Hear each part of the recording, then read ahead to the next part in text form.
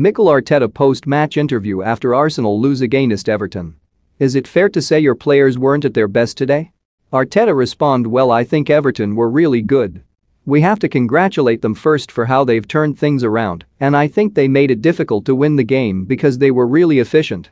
From our side, disappointment because we didn't get the result that we wanted, and the performance doesn't reflect what we've been doing, especially in two phases. One, when they were really direct, and we struggled to control that type of game and get back to the game that we wanted to play, and then with the amount of open situations that we generated in the final third that has to finish with goals and clear-cut chances more than we've done today.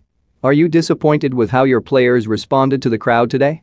Yeah, but we cannot control the energy that they're going to have. I was certain it was going to be exactly how it's been today.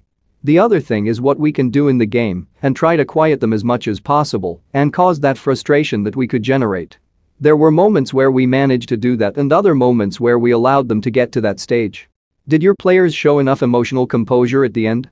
No, in the last 10 or 15 minutes, particularly after we made the changes, we started to give away a lot of free kicks and a lot of rash decisions, which is exactly what they want. Slow the game down, do everything really long, play long into your line and don't play a lot. We haven't managed that well enough. Is that your team suffering from the pressure? No, I don't think so. We've played a lot of games this season like that already. But credit to them, this is what they train every single day. You have to defend it really well to get your control and earn the right to play. For moments we did it and in other moments we didn't do it well enough to dominate in the game. What do you want the team to learn from this loss? I want the team to know how much I love them. I love them much more now than 3 hours ago, a week ago, a month ago, 3 months ago. It's very easy to be next to the players when they're winning and performing. These are the moments when I love my players more and my staff more, and we're going to stay together. This journey is going to be difficult and challenging, and there's going to be big stones in the middle, and we have to overcome that. Now we have to prepare the week really well to get to Saturday with the right emotional spirit to beat Brentford. How do you stop this defeat rolling into 2 or 3 like last season? Winning. There must be things you can try though. Yeah, you can try a lot of things, but at the end of the day you have to go on the pitch and win the game. Is the most important thing how you respond now like you did at Old Trafford?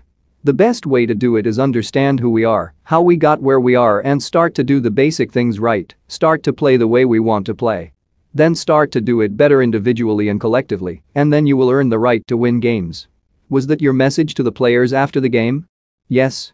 Was that an example of the new manager bounce? Yeah, but that shouldn't take credit away from Sean and the team.